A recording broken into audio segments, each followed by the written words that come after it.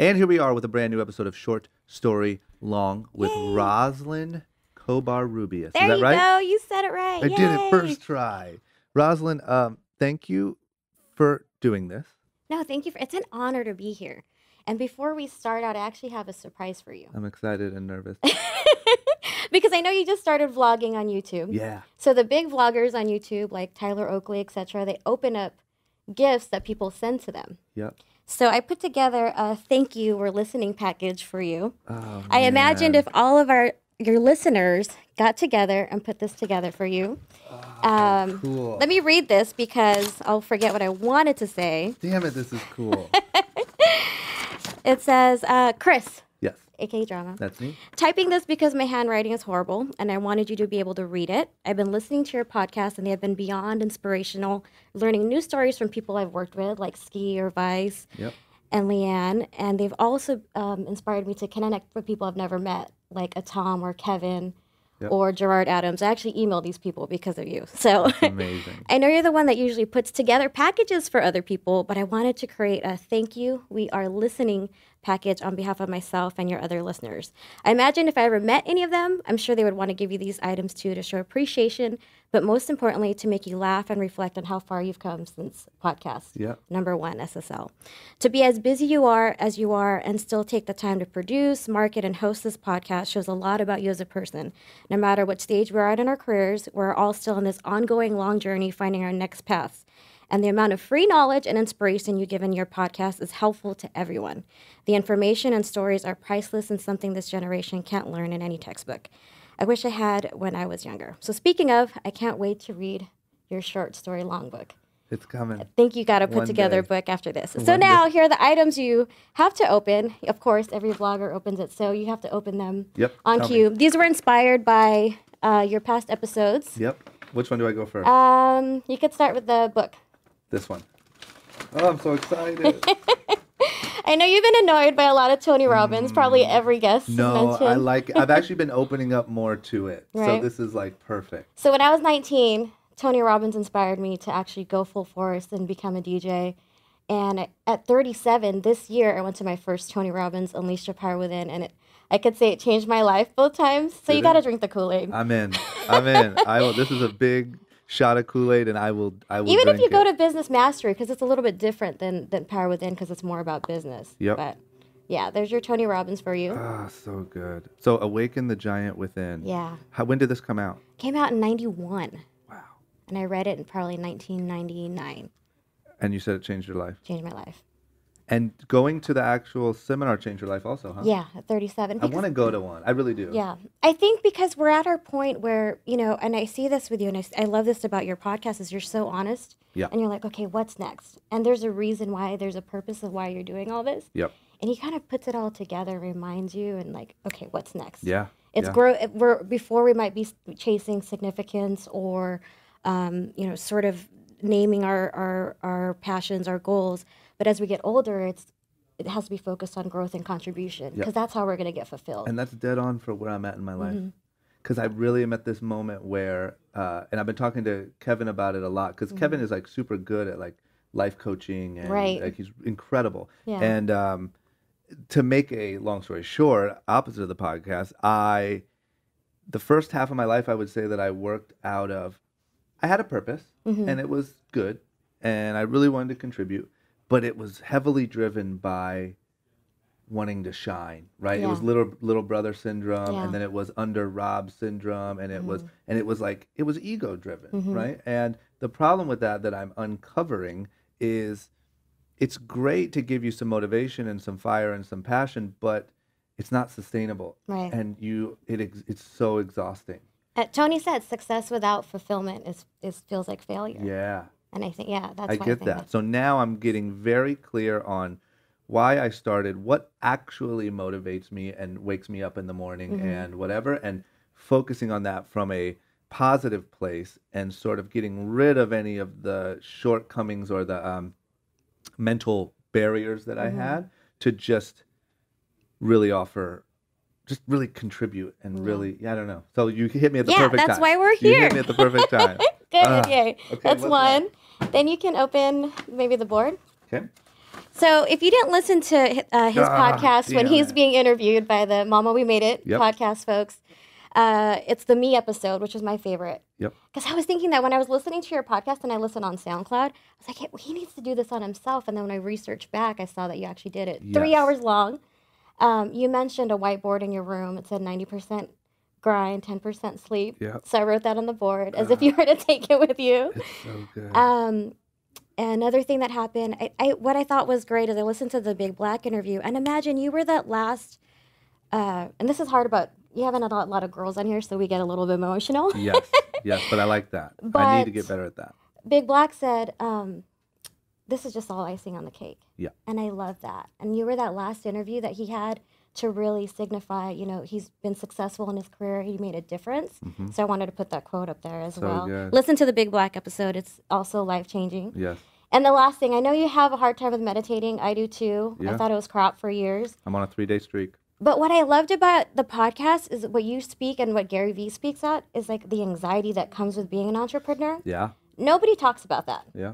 And you talked about it with Gerard. You talked about it with Tom was talking about it. I was like, I didn't know there was other people that walk into a Yeah. boardroom and our hearts are beating. 100%. And I want to try to be more honest about that, you know, Yeah. because once again, my earlier instinct was to act like you're perfect and untouchable and Yeah. whatever. And I think that it's just way stronger to actually connect with people and be a human being Yeah. instead of trying to be Superman. You know? Well, years at Myspace, and we'll get into that later, when I was an executive, there were a lot of board meetings where it was fight or flight, Yeah. where I'd feel my heart beating and I would just leave the room. Yep. And I've been there. learning to deal with that, it is, a step is through meditation. And Vishen, the creator of Mind Valley Academy, which is an online resource to all these great authors Yep. and mindfulness teachers, he talks about a 6-phase meditation, Mm-hmm. starting with love and compassion. It's only 15, 20 minutes. I can do that. this every morning. Yeah, I can do it. I can do it. Start with love and compassion. Okay, first you're thinking about yourself, then you're thinking about local and regionally, then you're thinking about the world. Do you have a list that you go through every day?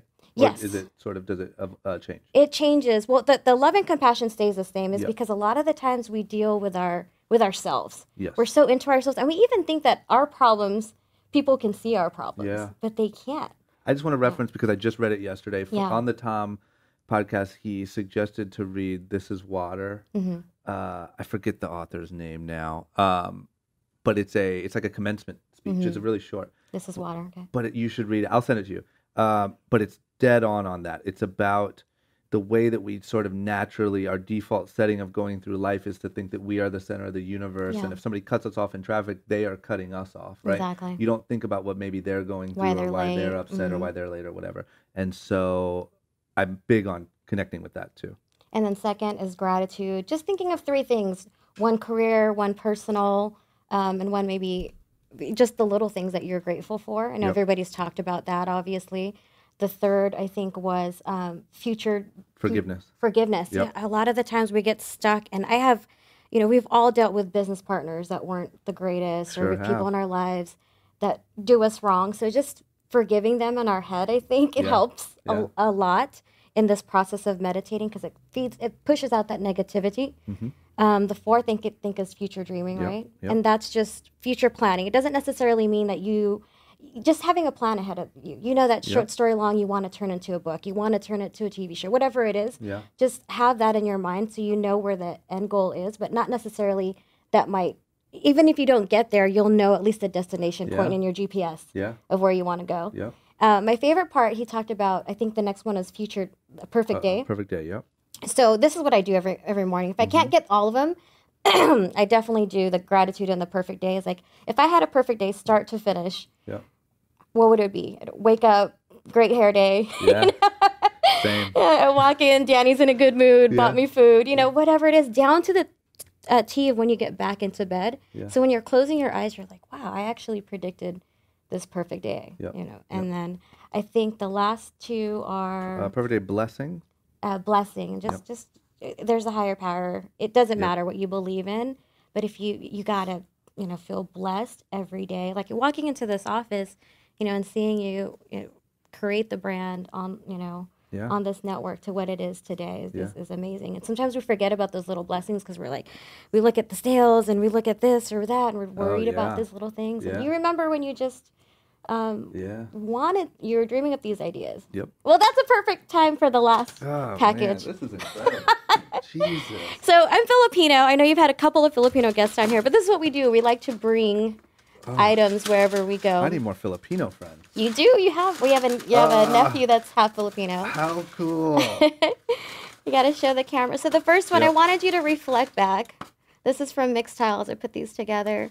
This is, again, I love the Rob and the Big Black episodes that you did. But imagine you at that age and what you were thinking. Especially this. Right? Yeah. And so if you didn't listen to the podcast, you started the line by creating drama beats. That's correct. Shirts on Fantasy Factory, or was it Robin Big first? It was on Fantasy Factory.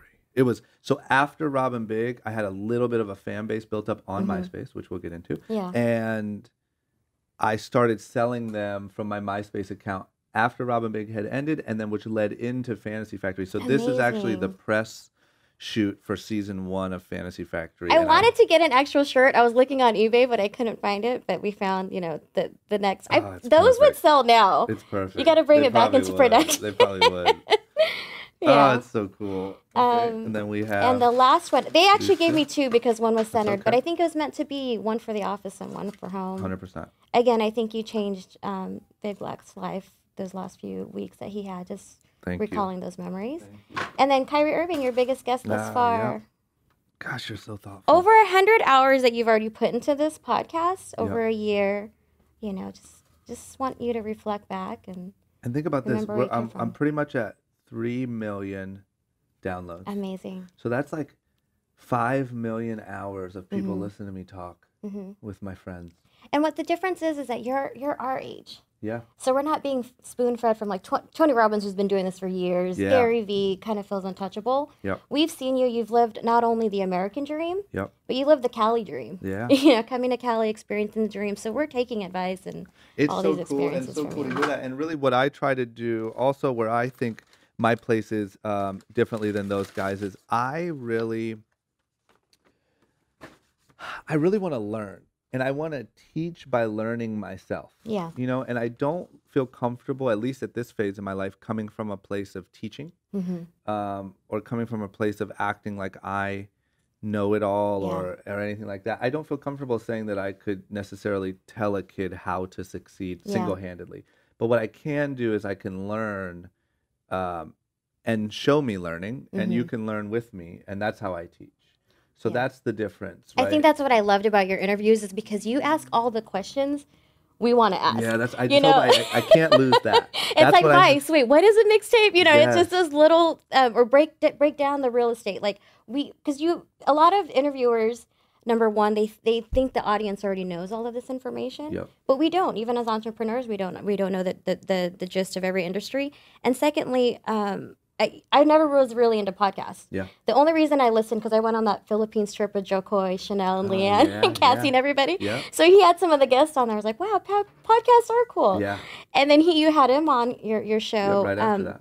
But I think also the difference about Short Story Long is that like you're not butting into make humor out of it, which I think is great for other folks. But in this capacity, you're actually learning, and I think that we've learned a lot. Yeah. And that's my number one, I'm so incredibly thankful that is translating, because that was my goal from the beginning. It's still my goal today. I hope I don't ever lose that. And it's also me being selfish, because I want to know. I really want to know. I the same way if Chief, who connected us, would have said, hey, my friend Roslynn wants to go to lunch with you. I would have said, absolutely. Yeah. And I would have asked you the same questions if you would let me. The difference is it'd be a little awkward if I did it over lunch. Here, I have an excuse because it's for a podcast. Exactly. Right? And I've worked with Ski and I've worked with Vice all these years, and some of the stuff you've pulled out, I don't even know about these guys. Yeah. Speaking on Chief, this is the last thing we're going to do. But he was a rapper at one time. He sure was. So Chief is my marketing person for Young and Reckless, who connected us. So he's wearing a suit here that I put him in on one of the first MySpace mixtapes I put out. Let me see it. It's pretty funny. Ah, damn it. So I think you guys should come out of retirement, create a song together. Drama and Chief. Oh my God, Chief Drama. I agree. The Drama Chief. Instead of use the Chief Rock a beat and then call it Chief Drama. Ah, you're so right. And I also purchased items for my nieces, so thanks for the 40% off on youngreckless.com. Man, you are incredible. Jesus Christ. I haven't felt this like cared about since, I don't know, Oh, maybe like a good. childhood Christmas.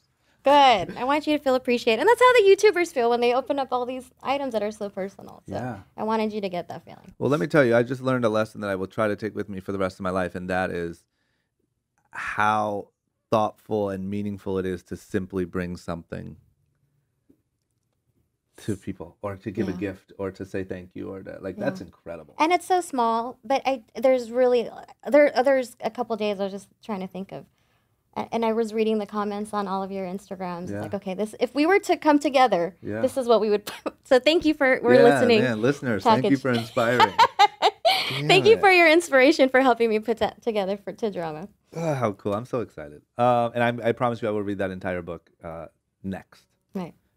After the one I finished, that one's up. Or you can read the summaries. Like I read Deep Work in a day because of you. Yep. The last podcast you mentioned, and I just bought the summary from Amazon because I didn't have time.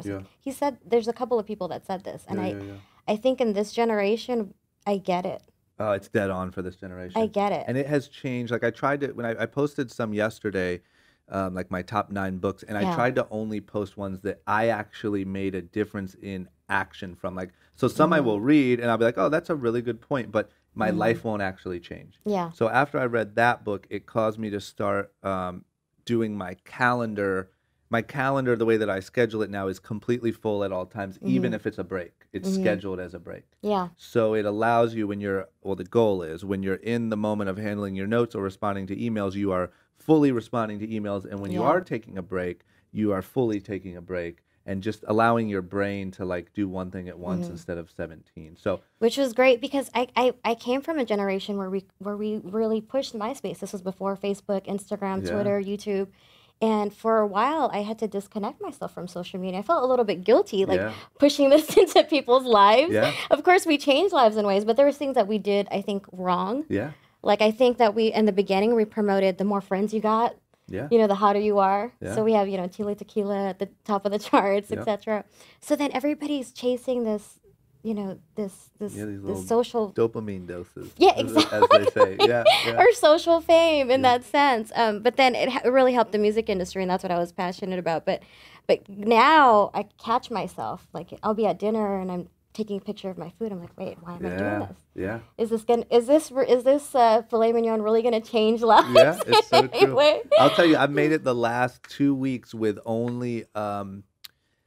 Most days I have not checked Instagram. Instagram's my biggest. If I had a week's an addiction, right? It's Instagram. I don't really Facebook or Twitter, but me too. And so the last 2 weeks I've only multiple days I have not checked it at all. I've only posted and then got off. And if I do check, I check at like 9 p.m. or on the drive home. I go through the whole day and then that's it, right? Yeah. And I don't know. I got to say, I do notice a difference. Yeah. Like, I notice a difference. And one thing that I think people don't understand is, if you're sitting, this kept happening to me, and this is my personal opinion. If I'm sitting in the office and maybe I have a gap in between emails or work to do, and I'm on Instagram and I'm leaving comments and I'm liking and I'm interacting, it feels like you're working in a sense. Yeah. Right? And so when you're done, then you go to email. Then you go take a phone call. Then you go Instagram again. Then you have a meeting. Then Instagram. Then you drive home, and you're like, "Oh my God, my day was so booked."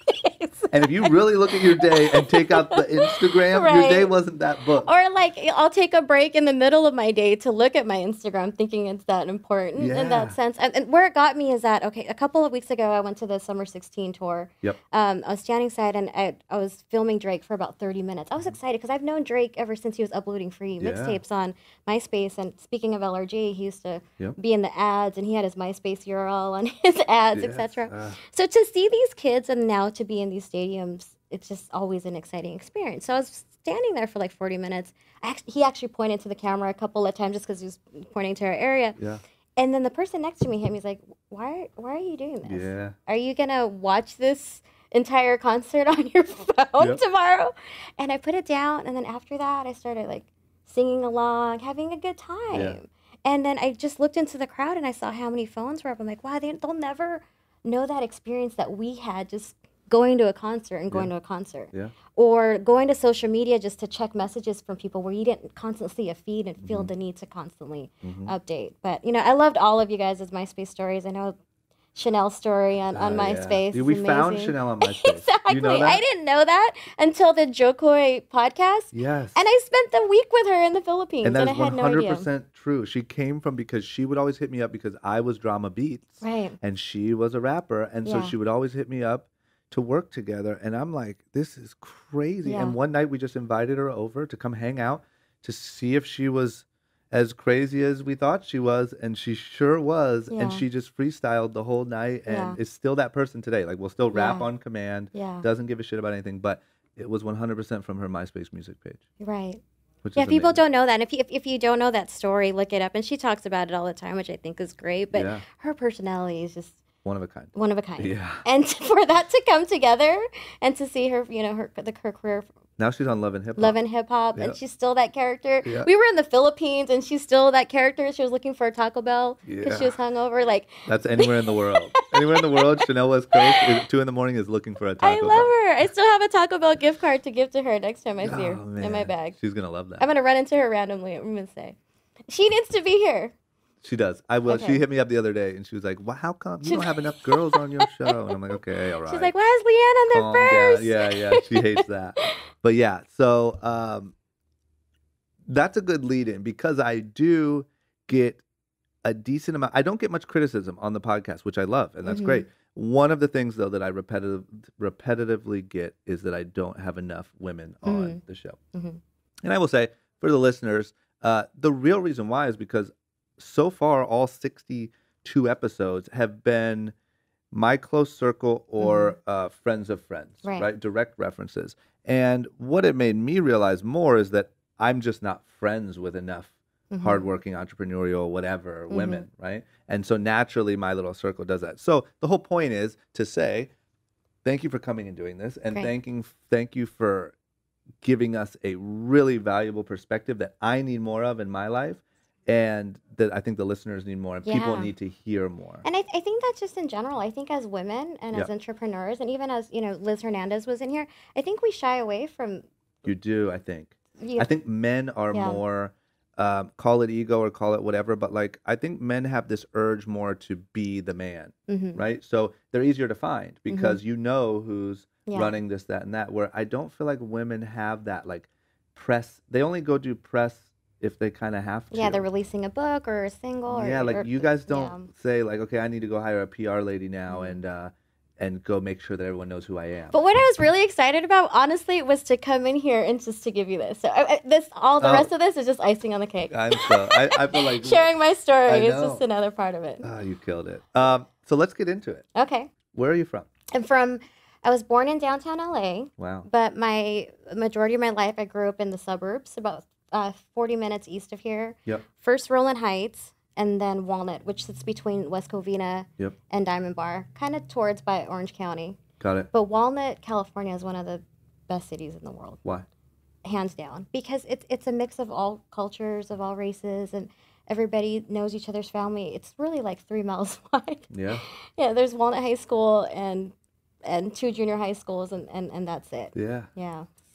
I'm pretty jealous of that. I really like that area. I mean, I think growing up in Southern California in general, you get that, but especially the guests that I've had from anywhere in that area, like, it's so diverse. And it just seems like you have so many different friends of different ethnicities and different races and different whatever. And like, I don't know, in Ohio, and I'm not dissing Ohio, I get a lot of hate for that. I love Ohio. I love Ohio, but you're not, here's the thing. There's not a lot of diversity. And so what it causes is not necessarily for people to be racist, but for people to almost look at it as like you don't know how to address it. You know what I'm saying? Or how to, and it's a weird, it's just sort of like, everyone's the same. We're all the same. And it's not this foreign thing. Or there's and a it's thick not line between A and B. There's not really that in between. Yeah. Where when you come to Cali, you find that. And I went to Ohio. My ex-boyfriend was from Columbus. Donato's Pizza. Oh, I love I hope Donato's you have pizza. Banana peppers at Big Juicy Slices. Do we? Not. No, jalapenos only, right? Well, you got to get that banana we're on peppers. it. That's some Ohio Yep, pizza it's so stuff. True. But I noticed that as well. And he said when he came here, he's like, I've never seen so many Asians in Filipinos in my life. And they're the nicest people. And we don't realize that until we go to somewhere like Ohio where there's few of us. Yeah. Like, where's all the diversity? So I understand what you mean. But coming from Akron, did you ever watch More Than a Game? LeBron James is, if not, you got to watch Is that the documentary? It. Yeah. Yes, I did. From high about the school. whole group. Amazing. Yep, I did. And I loved it. But I also had FOMO because I don't know if I've told this story or not on the podcast, but. Oh, you never went to a game? You weren't in Fighting Irish? Not only did I never go to a game, but I grew up skateboarding every day, all day. And when you're growing up skateboarding, especially in Akron, Ohio at the time, you are programmed to hate sports jocks. That's like, like stupid corporate America, right? So my father is a photographer, like shoots senior pictures, sports, yearbook, that sort of stuff. He would always come to me and say, hey, Chris, there's this really, really talented basketball player at St. V. I think you should come to a game, because he would go shoot the games. And I'd be like, Dad, why would I care about a high school basketball player? Yeah. I'm wearing a Pacers jersey. Yeah, like, exactly. Oh, man, it's so true. And I was like, Dad, why? I don't understand why you keep saying this. So over and over, I wish you would go. I wish you would go.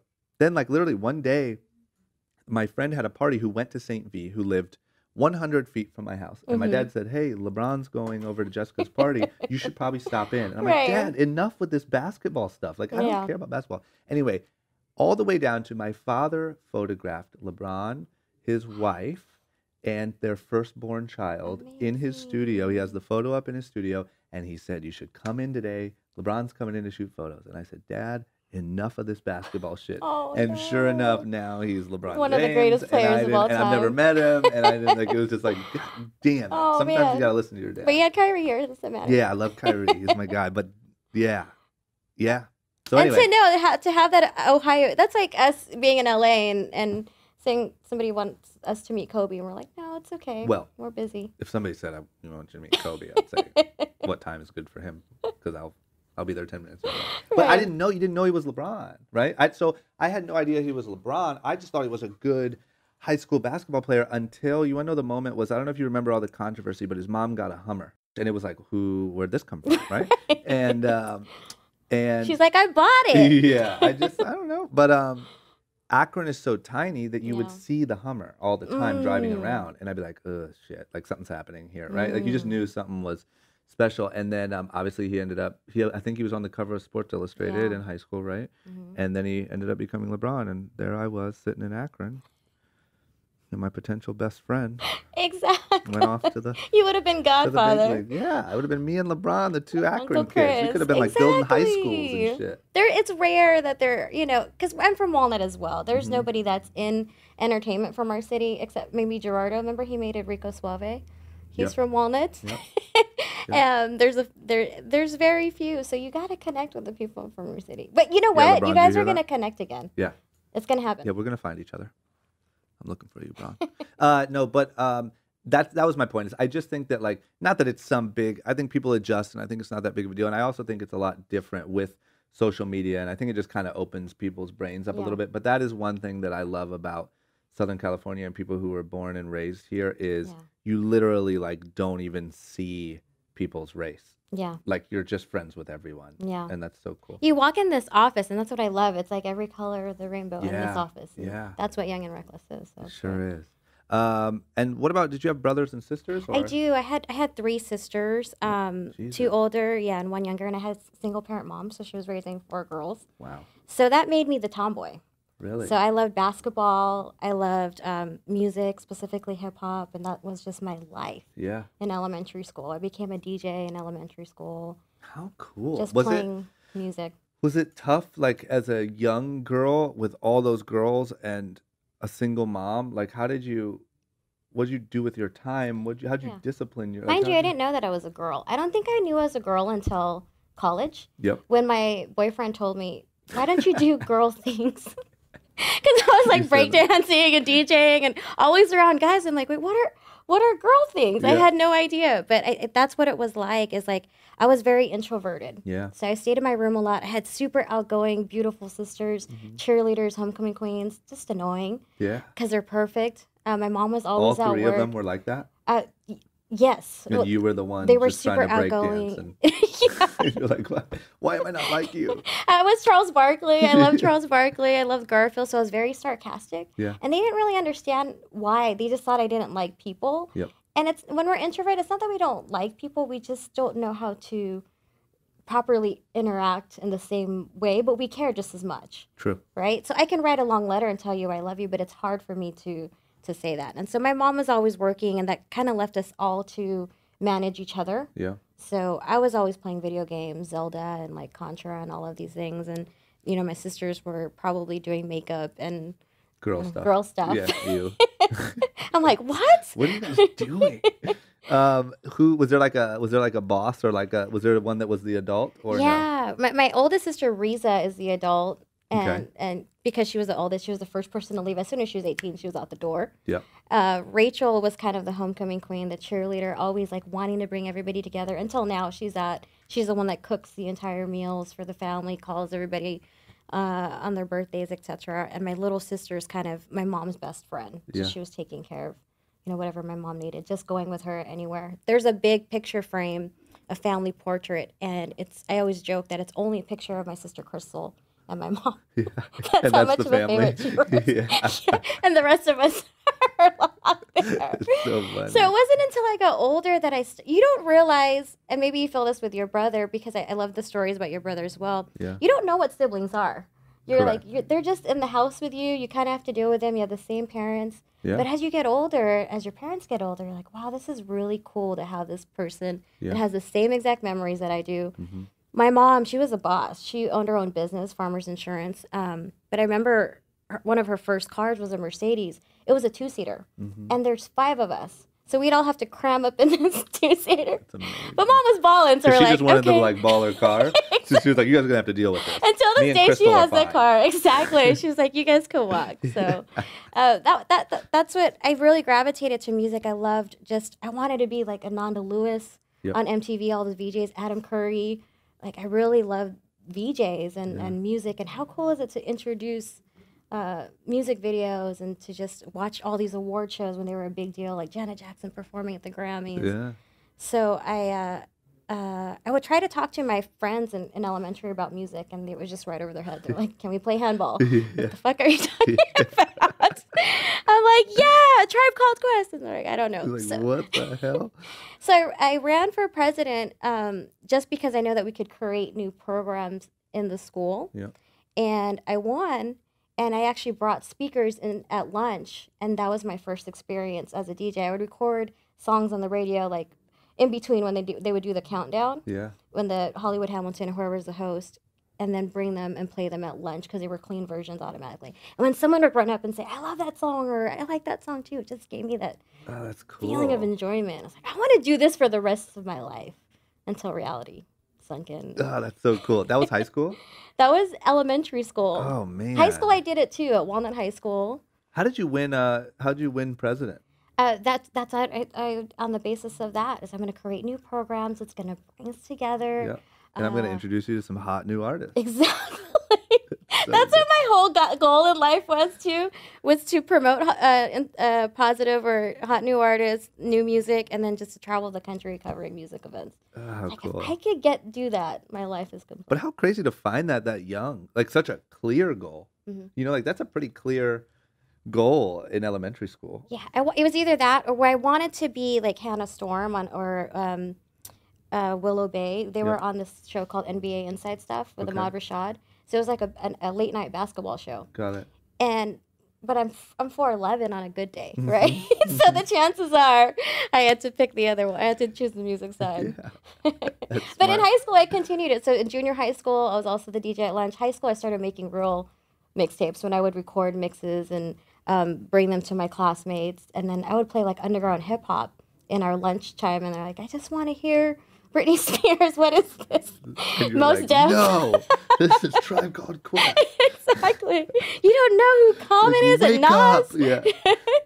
And that was the thing. It's like I just love going to all the hip hop clubs. We had places called like Unity and Lotus and Project Blowed where artists from New York would come. So when Wu-Tang came to town or Nas came to town, it was a big deal because there's only a few shows. Now it's saturated. Everyone's doing shows, Oh but there's yeah. only so many promoters, and clubs that you could go to. And that was my weekends, was just Yeah, and that's weekdays. cool. Sneaking out. I don't want to be like the old guy saying I miss that, but that is so cool, and I don't Yeah. think it'll ever be again. Mhm. Because now it's like who's on SoundCloud or who's on Spotify or whatever. Right. I would equate it to the selection generation. They're crazy in the SoundCloud generation. Yeah. And they're going to create something new once, SoundCloud passes and goes through its changes. But that's what it was, is really, and there was no way of us connecting other than meeting in Yeah, person. like the discovery was just such a bigger thing, you know? You literally had to hand somebody a CD and or say, you had to be "Listen to this." invited to this thing, and you had to go like, who's this new group? Like, A you know what I listening mean? session was the coolest shit to me. Yes. Now listening parties are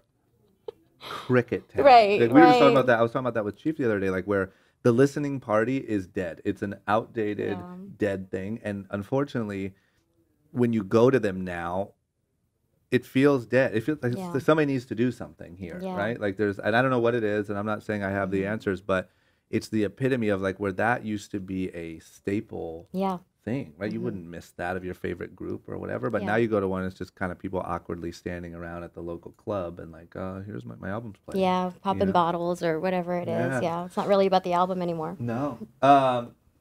So where did that lead you in? What did high school sort of look like as a whole? I mean, did you start to gain like an identity and friends based on that, or were you still kind of an outcast a little bit? No, by that time, I was in ASB again because, again, I wanted to be the person getting to play the music Yeah. and do the dances and, like, play all this music that nobody else probably wanted to Yeah. hear.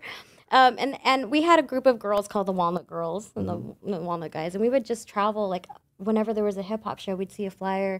They had record stores at that time, so, like, Fat Beats, etc., where the Beat Junkies were. We'd get flyers and then just go to every hip-hop club possible. Yeah. I didn't know there was a purpose to it. I just enjoyed seeing the shows. I like learning the background of it, the promoters, etc.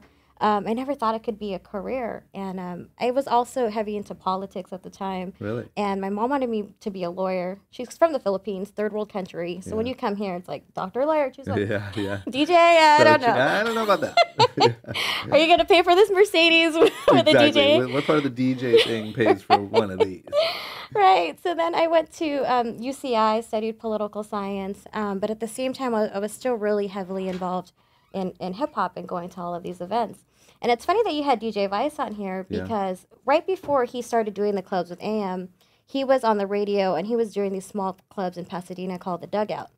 And we met, I think, from a mutual friend at one of these shows. And he's like, I can't get people to come to these parties. I'm on the, I'm on the radio, etc. Because he couldn't really promote them unless you pay radio time. Yep. So how do we get people there? So I started doing an email blast of all my friends, of all the Walnut Girls. I was like, if you want to celebrate your birthday for free, come to this party. Yeah. So each week, DJ Vice and I would pack out the dugout. And How cool. at first, we weren't making any money because we would try to charge admission, but we would let all of our friends in for free. We make like $10. Yeah. Like, dude. Yeah. And then we thought of this genius idea, like, let's talk to the bar and get a percentage of the bar because everybody's drinking. Yep. So we let everybody in for free, and then we'd make like $100. We're like, we're Yeah, killing it. we're rich. Yeah. And so that opened my eyes into actually producing events. Oh, and I forgot to mention, so when I was studying at UCI for a year, I was miserable. That's what I was going to ask. Yeah. Like, when you're going to class, did you feel like this could maybe even be a career, or were you just absolutely miserable? Yeah, I was in class and I was reading the Source magazine. Yeah. The Power 30. Yep. And I was like creating playlists and I was memorizing books, but I felt like this is not what I really wanted to do. So that summer of '98, my first year of college, I was watching MTV religiously and they had a VJ contest to be the next VJ. So I drove out to Hollywood, California, which is about, an hour from Walnut when there's traffic, 30 minutes. Yep. Stood in line for about 3 hours. I made it to like the top 10 or forgot what we were in a room and there's only 10 people. And the girl looks at me and she's like, how tall are you?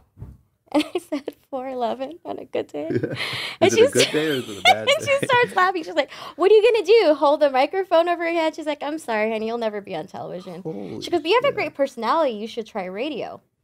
And I was like, my dreams were crushed. I was like, why did I leave school to come here? I didn't tell anybody I was at this audition. I felt really embarrassed. And on the way back, you're stuck in like bumper to bumper traffic. I just kept repeating like, you'll never be on television. You should try radio. Until I heard the positive in what she was saying. She said, you should try radio. I said, I should try radio. How do I even get a radio show? Yeah. And we didn't really have the internet at that time, so I started researching like the closest radio station to our city was, and I found out that there was a radio station at Mount Sac Junior College, a mile away from where my mom lived. Yep. So I took the summer off, and I went into the radio station, and there was a broadcasting booth. There was like people making commercials. I was like, oh my God. Yeah. This is amazing. That's what I love, is like when you're young and you walk into that place and you're like, this is it. This is it. Like, what a dream. And so I said, I really want a radio show. They're like, what do you want to do? I'm like, I want to play positive hip hop. None of that negative, chain stuff. It's all about, preaching peace, etc. Yeah. They said, okay, great, but you have to take broadcasting and production classes first. And so I enrolled into Radio Broadcasting 101 and production, and I loved like that first day in class. And like, we're going to teach you how radio got started, how to get a job in radio, and how to produce a radio show. I was like, this is college. Yeah. Did you quit the political science? Yeah, so that was the summer of, and I was like, I really love doing this. For the first time in my life, I feel like I was passionate, and I like wanted to go to class. So I talked to my mom. I was like, I really don't really be a lawyer. I can't even imagine myself just dismissing myself from music. And she said, you're going to go from a UC to a JC? Mm-hmm. And she didn't like talk to me for a long time. She said, you know what, whatever you're going to do, number one, you got to pay for it yourself. Number two, you better succeed at it, because there's no going back. Oh, man. And she was... Were you scared, or were you like, really you know what, I will succeed? I think looking back, it's the greatest piece of advice then. Back then, I was that teenager that was so pissed off. My mom doesn't understand my dream. Of course. know? I'm like, but then it made me go full force. Yeah. That's when I started producing the show. And then going to all these hip-hop clubs made sense. Because now I'm going backstage and talking to Wu-Tang's manager, to Common, to Talib Kweli, and A Tribe Called Quest, getting them on the radio show, whether it's a call-in or the Black Eyed Peas. And so all of these underground hip-hop artists were on this Mount Sac little radio station. Cool because of you. Yeah, and then eventually I transferred to Cal State Fullerton, and it was the same thing. And then I learned I thought all of these artists were huge in my head. Uh-huh. And working with a lot of artists, like they always need marketing support. And they're like, can you help us get a show? Can you help us do this? Yeah. And so that's when I met Vice, and then we started booking artists as well to perform at this hip-hop club night that we had. I was like, wow, there's actually another part to this that I didn't even know existed. I thought I was just going to be playing their music. Yeah. But this is marketing. And unfortunately, my degree was radio television. Yeah. But I really learned how to market artists, and how to, when there's a song coming out, etc., why we should do certain things, email blasts. Yeah. I think that's a huge lesson. Like there was a point where I learned that with Young and Reckless too, where when you're when you're new to this stuff, you just assume that everyone has it all figured out. They know exactly what they're doing. They are where they are because that's exactly where they plan to be.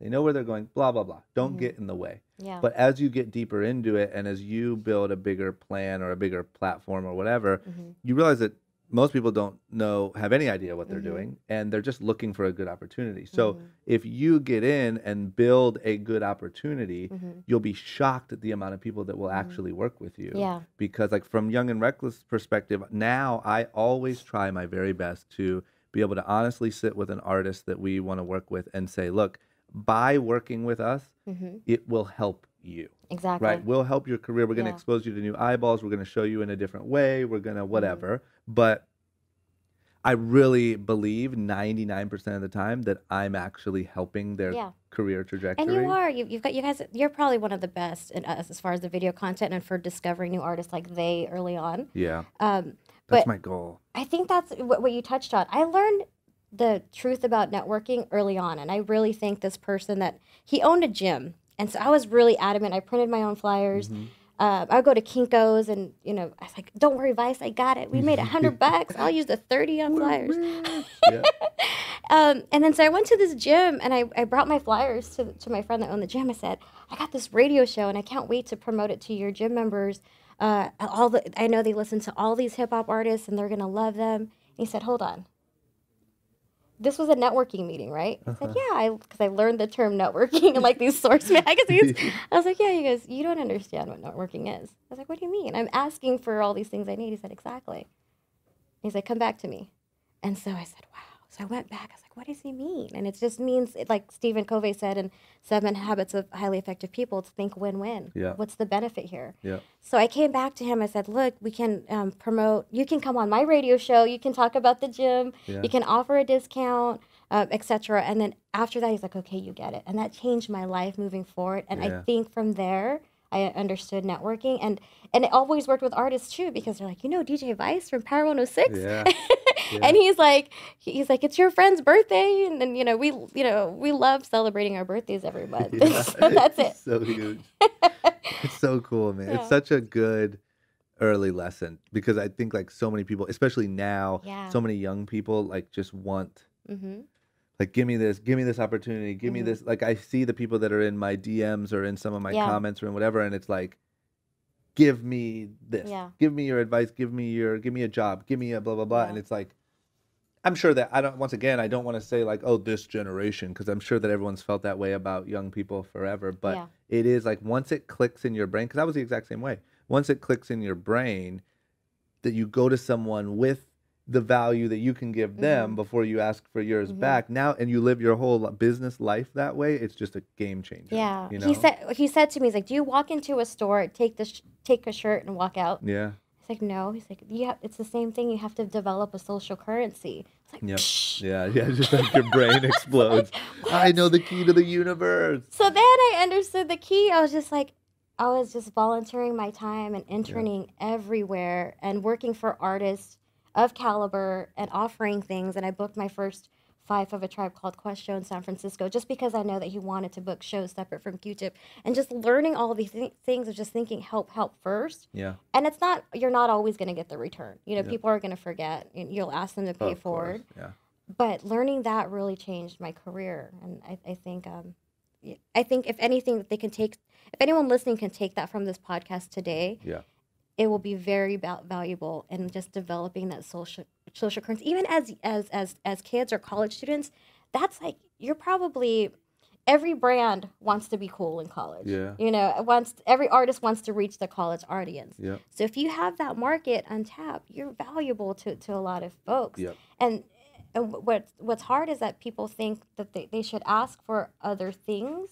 But it's like Tom said, just volunteer your time and you'll get a lot in exchange. It's so huge. And it doesn't make sense until it pays off. Yeah. Because everyone has, nobody wants to do the work for free. And everyone thinks that they deserve more. And I think that, like, unfortunately, people either take your word for it or they don't. And it's just one of those things that once you learn it and you do it, and now the world starts to make sense, and people come to you with opportunities, and then you're getting opportunities that you never thought were even possible. Right. And you're like, man, I can't believe people are taking me this serious. Yeah. And it's like, that's when it's all worth it. But you can't just walk into a room and say, take me serious. Oh, I forgot. That's a big part of my story. Is that I used to go to all these networking meetings, like, music industry networking, whatever it meant. I just wanted to meet anyone and get involved.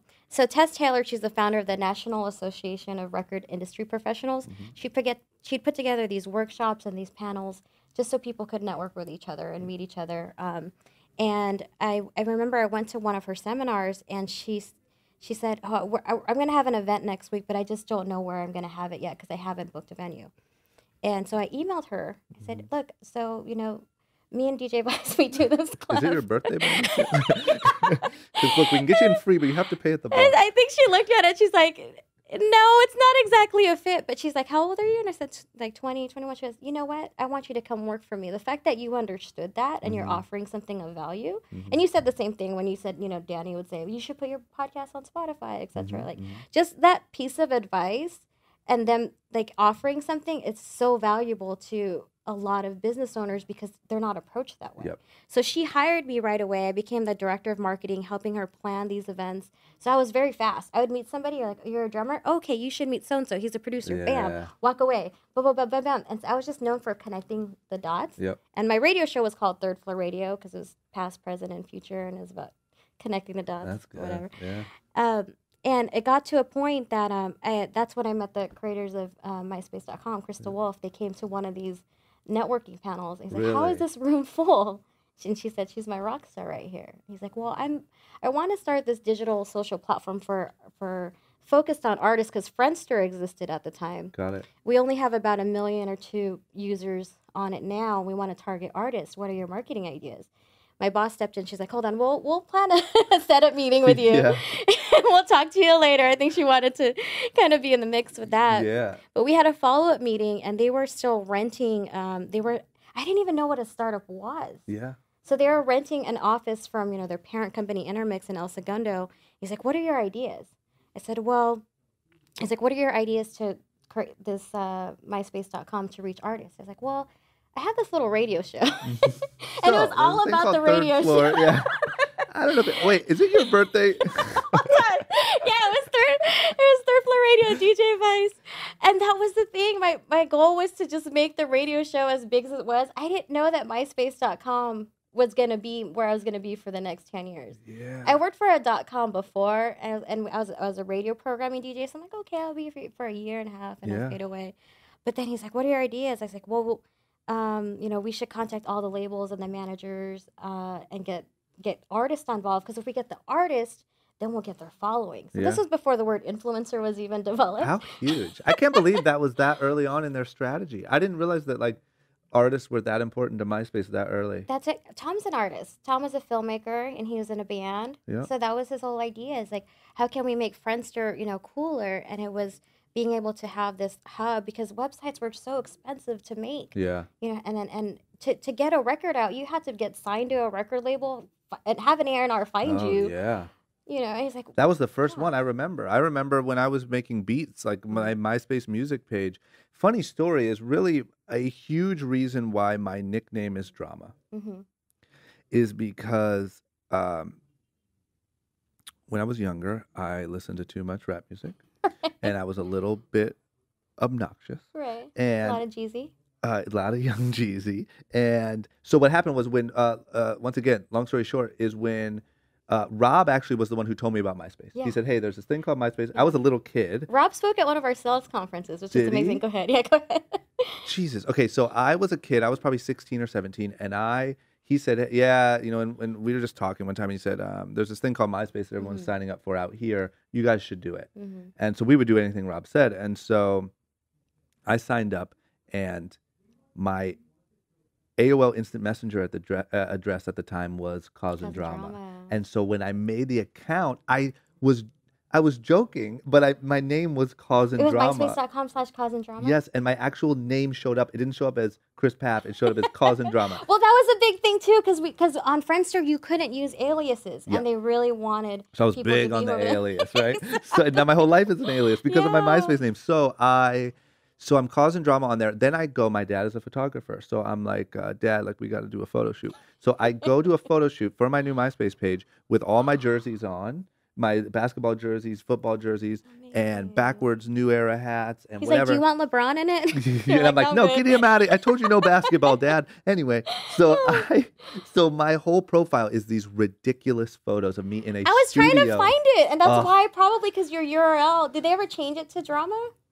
I don't think Because I couldn't find your name. I don't know. I wanted to print out. That's what I would do when artists would come into my office. Yep. I'd have a screen playing of all their old photos, and they would get so embarrassed. Oh my God! When MySpace came back 2 years ago, I instantly went on. I was like, please don't let this still be on there. So I went, and it's all these photos. And then when I moved to LA, Rob took all of my MySpace pictures, printed them, and set them on the kitchen counter, and told all of his friends, told everyone, my cousin's coming. His name is Drama. He, blah, blah, blah. He thinks he's a rapper, and he this and he that. This is him. And that was not what I looked like on a day-to-day basis. And then when I got there, everyone's like, Drama, what up? So that was literally it was because of my MySpace. And I put that on your board, #CousinDrama. Yep. That's amazing. And it's amazing that this name has stuck with you for so long. I know. And now I can't. The other day I was talking to my friends, and I'm like, I think I got to, ditch it. I got to go back to my real name. And they're like, you can't. Have you met DJ Drama? Yeah. He's a friend of mine. Yeah. That's so relatively funny. friend. Yeah. Yeah. I love him. But it's funny because I saw him I met him in an airport.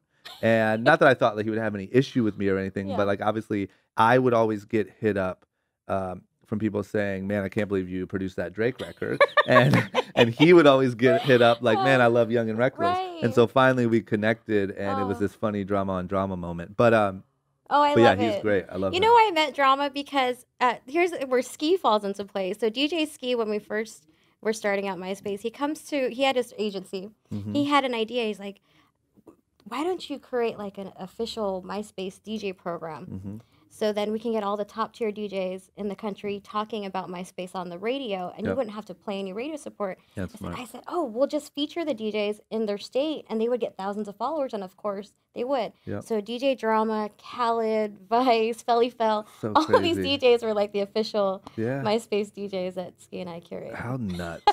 It's so nuts too to see how people evolve and like where they end up, you know? Yeah. Like I always say, like when I was doing, I obviously have countless stories, but especially when I was doing music production early on, like the artists we were working with was Yeah. literally Kendrick Lamar, Big Yeah. Sean, Right. Iggy Azalea, like, and now they're them. Right. And obviously there was a shit ton that never ended up being anyone, but Yeah. it's just crazy to see when you're in this industry and working with young, hardworking people, like you're working with the And you next superstars and you don't never know. know. I had a really good person, Earl Johnson, that would bring artists all the time into my office. But you would get those calls, like Scooter would say, hey, I have this kid, Justin Bieber, you know, Yeah. can he come by your office? I'm like, what about Asher Roth? Doesn't he have a record coming out? Can we talk about him? I don't care about this Bieber Crazy. kid. Yeah. So Bieber would come to the office with his mom, not really knowing what he's doing there. Yeah. You know, and then I started championing that. It's like a lot of these new artists, we don't know. Yeah. You can't predict it, but you can kind of feel, you know, when you go to their shows. Like when I went to Drake's show for the first time, I told my company, I said, this kid is getting millions of plays in Toronto, and can I shoot an interview? And they're like, no, we don't have any video budget. Yeah. But, and he's the kid from Degrassi. Yeah. He's not gonna be serious. He's like, what is that? Yeah. The equivalent of Nick Cannon or wherever they felt they were Yeah, saying, and I that no get it. diss to Nick, he knows that they joke about that. But so I got a video camera myself. I set it up, and I didn't have an interview with Drake set up. I had an interview with Ryan Leslie, who was performing that day, and I said, hey Drake, you know, I'm from MySpace. Can we do this interview? He's like, oh yeah, I love MySpace, and he brought me into the room. And I still have that video up on YouTube, and it's the worst interview probably ever, and it looks like shit. Yeah. But I don't want to take it down You because can't. of that You moment. absolutely cannot take it But down. he's like, yeah. I was like, so who's in your top 8? And he brought in Terry Kennedy, and he brought in Tyga, and he's like Lil Wayne, and all these folks. But those moments, it's just like we didn't realize how in Toronto, this was a big deal to them because having millions of followers in your local city meant you were the cream of the crop, and you could select what city you're in and be able to see, you know, who's the top in what area and charts, etc. It's just crazy. It's so nuts. I have so many of those same stories where, like, you know, with the Kendricks, etc. Can you give me another good one? Well, that's it. That's another. Shoot, there's a couple. Well, Kendrick's manager Dave always remembers that Earl was always trying to set up a meeting with me because I was the head of our artist relations at one time. But he always had an artist, and you know, every artist wants to meet you. I was like, not today, not today. And then eventually, I listened to his music. I was like, oh, this kid's good. Let's book him for this first live stream that I'm doing with What's Trending.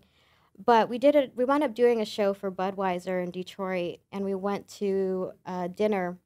And they're all ordering like prime ribs and steaks, etc. Yeah. And at the end of the meal, Dave's like, "Yeah, I just want to see how much you love this because back in the day, you didn't care." I'm like, "No, that's not why."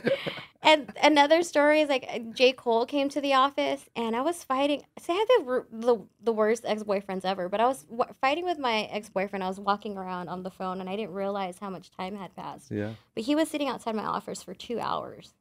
And I never came. And when I got back, I was like, where's this kid from North Carolina you want me to see? Yeah. He's like, he's gone. And so when I did the first interview with him, I was like, remember when you came to MySpace? He's like, yeah, you made me wait for 2 hours. I was like, Did you tell him you were fighting with your boyfriend? shoot.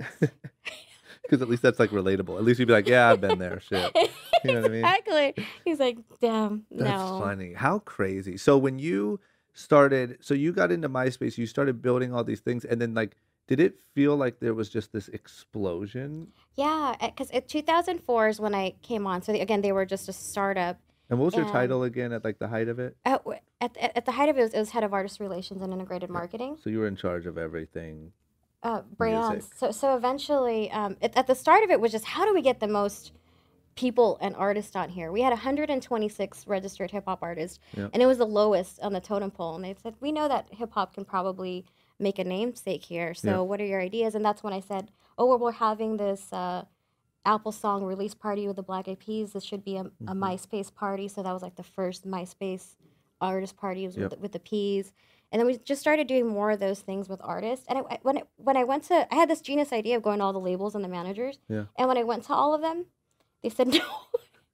And they're like, why do you think? Just too new to them? They said there's no way that artists are gonna want to be this close to their fans. They want to be mysterious. Yeah. And So much for that. yeah, a lot of the major artists I couldn't get on, so I was really frustrated. And then I said, well, I'm going to call the Third Floor Radio artists because I know them personally. Yeah. So that's when Chief comes into play, Yeah. and that's when, the Far Side, De La Soul, Tribe comes on. Those were all the first MySpace artists on there, and because they were charting, then other artists had legitimate artists on there, so it started growing. Yeah, Within that's 2 so years, smart. we had 2 million. So it just, I think within that 2 years, it just blew up. It was crazy. And what was it like at the offices? Like, was it just hiring and bigger and bigger? And... Yeah, and I wish I knew back then, at 24, number one, what equity was. Yeah. Because I never wanted a full-time job. I Yep. was like, I'm going to be this big DJ on the radio, so I don't really need this job at Yeah. MySpace. Yeah. So I'm going to take a consulting fee. And so, because they said, what do you want? It's like, oh, I just want this consulting fee. I think it was like $750 a week. And they're like, okay. Yeah. Deal. Hurry up and sign this real They're quick. like, I didn't know about benefits, equity. I didn't know what startups was, etc. until later. So then, so at the office, I was never in the office because I would all day be driving around town, meeting with artists and labels, and then going to the clubs, going to the DJs personally, like, hey, Felly Fell, there's this MySpace, I'm going to create this page for you, blah, blah, blah. Yep. And then they started hiring people in different parts of marketing who would question what I was doing because they didn't understand. Yeah. They're like, you're never in the office, but you're getting this $750 a week This is consulting not fee. fair. Yeah. And what are you doing? And so, okay, I just realized I had to start bringing people in. So then I would get introduced to artists. Little John would come in like every week. Mos Def, Ice Cube came in. So once they actually saw the artist in there, like, that's what she's doing. Yep. And it wasn't the traditional, I never had a marketing degree. Yep. I didn't go to an Ivy League school. And a lot of that was insecurity when I was younger. I was like, I don't really know marketing per se, is like print and traditional media, but I do know how to get somebody into a club. Yeah. And it's kind of the same strategy. It's the exact same strategy. And usually you're better when you're naturally better and don't have the Ivy League degree. And that's the thing. I would come out, I'm like, oh, there's this mixtape, and it says Third Floor Radio on there as well. And they're like, who are these artists? Yeah. And they're like, where's Jay-Z? Where is, Kanye, etc. I was like, well, they don't need MySpace. Yeah. And so I was like, fudge. I had to go back to the drawing table. How do I get to these artists? So then I would see that Ryan Leslie was producing Diddy, and he just released Cassie's record. So I got him featured, and we would feature the Cassie record, which became everybody's profile song. Yeah. So then while he was in there, of course, Diddy's looking over his shoulder like, what is that? Yeah. So then Diddy created Profile, and he started making these vlogs, like when he was delivering his baby, when he was in the bathroom. And then I talked to Kanye's girlfriend, and then we created a profile for Kanye. He's like, I want the login for that. So that's how we got Kanye. Like, there were just random marketing strategy that I wish we could put into a textbook, but there wasn't a real way to define that. But now it exists, because now there's influencer marketing, and it's the same thing, but we didn't know what to call it back then. And the people with marketing degrees that were in the office were like, you have to show us what you're doing. Yeah, but I will say, like, everyone's still, in my opinion, everyone is still chasing. Like, everyone's still playing catch up. Like a lot of brands, and I think that obviously there's probably a billion new apps that are trying to be created. That's trying to be the next Instagram, and like everyone is chasing. I think that the part of it that you can't teach is the hunger of it, right? And they're like, okay, if you know that you want to get Diddy, but you can't call him directly, and he doesn't care enough to say sign up now, how do you get him? And I think that, like, that hustle is what you can attempt to teach. You can't teach it, but it's the mentality. And then we were the biggest. We were the number one website in the world, which is crazy, because I think that's how the Snapchat kids or the Instagram kids feel now. When you're in it, you don't know how big it is. Yep. Because you're still struggling every day. You're seeing the numbers. We're like, okay, 200 million users, but all right, we're charging $1 million for our homepage ad. Like, That's let's get crazy it how that's higher. everything. Like I'll talk to people who Yeah. literally have like $5 million companies or have been a part of $5 billion companies, and like when you're in it, you never realize how big it is. Yeah. Like you don't have that perspective. So Mm-hmm. all you can do is work the best and the smartest that you know how and hope Yeah. that it's resonating. Yeah. It's just such a universal thing. And that's what happened too. The guy that created Secret Shows, because we would do these pop-up shows across the I country, remember that. and he said, "Why don't the hip hop guys want to do these things?" You know, he was challenging me.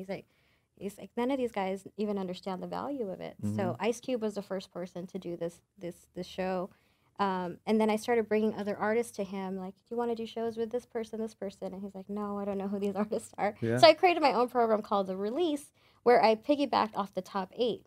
So when it came for T.I.'s album to release, it's like, okay, who's in your top 8? It's like, well, right now, Rihanna and Kanye. Yeah. I was like, well, get them to come out to the show. And so right before he went to jail, I had to write a letter so he could stay out past a certain time. Yeah, CNN came, but we did this big show at the Key Club, which is One Oak now.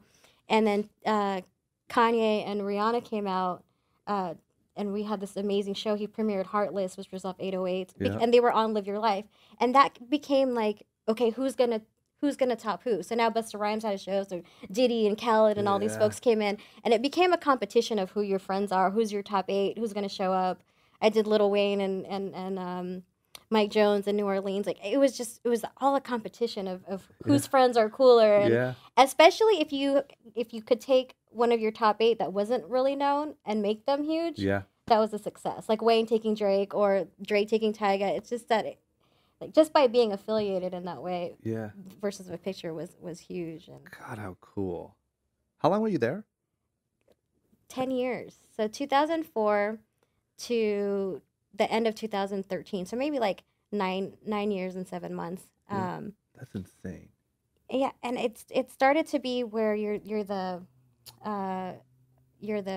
senior in college that hasn't chosen a major yet. Yeah. You're looking around like, how come I'm the only one here? Yeah. And I was so dedicated because I helped. It's like raising a baby. And I it's like not wanting to let your kid go to college. Yeah. Like, no, just stay home a couple more years. It's fine. Yeah, and I met with a lot of the companies like a Pandora, Twitter, Spotify, etc., SoundCloud even, and they're like, oh, I was like, these are all just startups to me. They're never going to be as big as MySpace. Yeah. But it came to that point where it was like, oh, Facebook came in, and the problem that we had was that we weren't evolving our product fast enough. Yeah. We were just thinking of how to monetize. Because it was recently sold. And so my job changed from bringing all the artists in is like, how can we charge Coca-Cola $1 million to do this? Yeah. How can you get Miguel to do the show for Trojan and get 500,000 versus, to me, it was just cool because we were promoting new music and promoting new artists. And now it turned in kind of like a money game. Yeah. But I'm thankful for that because I learned the integrated marketing game and learning how to connect brands and artists as well. Yep. So so it sold and then started having trouble? It sold and no, they were. But meaning he sold it before, right? He sold it before, and then the ad stuff became a big deal, and that's sort of where the evolution slowed down. And I didn't realize I don't know why I didn't realize he sold it. Yeah, and he was still there. Tom and Chris, and there's 5 founders. They were still there for a while, and I really didn't know the logistics of everything. Yep. And I didn't know how it worked, but I knew that certain people were now gone and they weren't there anymore. But the focus was, especially being bought by Fox, is definitely because we opened up fast. 22 countries. I had to go to London to launch MySpace London, MySpace Mexico, MySpace Mexico, because they had these Fox offices that we could just instantly create MySpace offices. Yep. And so when Anthony was on the show, it's funny because that's when he first started managing Nas. Yep. And I remember when this whole thing came out, and Nas was everywhere saying that he hated Fox. Really? Because he got into that fight Yep. with him. And we had a show at the Roxy with Nas, and I said, I'm like, you know that MySpace is owned by Fox, right? And you're playing this show. And he's like, well, I don't rock with Fox, but MySpace is cool. Yeah. And I was like, where's your manager, Anthony, that I've been talking to? He's like, he's right here. And I'm like, this guy. That's amazing. How old was he? Like 19? He was like so young. I'm like, way. I'm like, you're the Anthony I've been talking to? He's like, yeah, what? Oh, he's so good. And That's his voice is amazing. amazing on radio, too. So he should, or podcasting. Yeah, he he's should good. be a rapper himself. He's real good. He's But a good. lot of those crazy stories was during the Fox regime. I would say when things changed because everybody was in all different directions, and we had so many people. There was about 15 people when I was there in the beginning of 2004. Now it was 1,000. Yeah. So I can imagine that would be impossible. Mm-mm. So where did you go when you left? I met with different companies, and I had this feeling. This is being older and being like around my mid-30s. And when I was in these meetings with all these music companies, it just started sounding redundant. And I forgot to tell you, like towards my latter years of Myspace, there's a lot of leadership challenges. And the challenge with my job is I never wanted to be, like my goal in life wasn't to be president of some corporation. Remember, I just wanted to be a DJ. Yeah. And it changed during the years, and I changed lives. And I read The Secret, and I asked for a salary and et cetera, and I started figuring this stuff out. Yeah. But then it got to a point where there was they were hiring new people, and we got purchased again. Justin Timberlake came on as investor, and there was a lot of disagreements in leadership. And there was like a Game of Thrones type of thing, like don't talk to this person, do this, don't do this behind their back. And it started to feel like this is not what it was. It's not what we created back in the day. So I started getting those feelings. But, and I started getting job offers from other companies. Like, again, SoundCloud was launching and et cetera. But I never wanted to leave because I didn't want to disappoint my team. And I felt like I was leaving my child if I left. Yeah. Until Kenna, who's Justin Timberlake's best friend, was in the office. And I was crying because I was like, I literally got a big offer to be vice president of this other big music company. He's like, you don't own this, right? I was like, what do you mean? It's my baby. He's like, you don't own this. Yeah. He's like, why are you crying? I'm like, I don't own this. And that's when it dawned on me. And when I went into all of those meetings, they were like, yeah, then you can do what you did at Myspace, bring in all these artists to get to use this app or to use this streaming service. And it felt like, oh, that's what they want me here for? Yeah. And bringing in the dollars, and I brought in over $50 million of programs into MySpace. So it was all about a money-making machine, but it didn't feel like that original reason why I wanted to come in, and I didn't own it. And I didn't realize there was a big payout, to owners when that happened. Yeah. So after that, I was like, you know what? I'm going to start my own company. And that's what I did. I started a talent booking and production company, and I worked on, Skis, Fuse TV, helping book artists for that. And I also did a couple of brand deals. But what I learned early on when you start your own company is that no one's fast to pay you. Yeah. So I told God, I said, you know what? If I create this company, worst case scenario it fails, I'll just go back to a salary job. Yeah. And I remember I was waiting for like a $10,000 check, and I literally had like $500 after paying everybody in my business account. And then I got a call from somebody that worked with me at Myspace, and said there's this new company. They want to create a video platform, and they're just working on funding right now, and they're looking for a CEO, which I think you would be perfect for. And coincidentally, I had just done an interview. One of the first interviews I had done for the first time, like in the situation where I'm being interviewed rather than me doing the interview, was for Liftoff Pictures. Okay. And so I said, I don't want to do the interview. No one cares about my story. I'm just a kid from Walnut. You know what I mean? So I did the interview, and so I showed it to a couple people. I showed it to my mom. She's like, oh, that's what you do. And I showed it to a couple of people that I wanted to work with, and they're like, yeah, we would definitely want to work with you. And it dawned on me, it's like, what if everybody had a video resume? Yeah. What if, all these people that were on your podcast, what if you can watch a 3-minute video before you even meet them or go into a meeting? How fast could you connect when you first sit down? Yeah. And so then that's the idea of when mydiveo came to me, just creating a video resume platform. Specifically for artists, or I wanted it to be for everybody. And then coincidentally, the guy called me and said they were looking for a CEO for this new video platform. But it was geared more towards musicians and artists and being a contest platform. Yeah. So I met with him, and then we came up with the idea of mydiveo standing for My Discovery Video and being that platform. And it started out as just musicians and artists, but then we now spawned into being for everybody. And so working with brands to find the right influencers for their campaigns, helping small businesses with new clients, etc., through sharing a video profile. Yeah. Because So did you bail on the other thing, on the booking? yeah, You just bailed out. but then it all because what came into handy.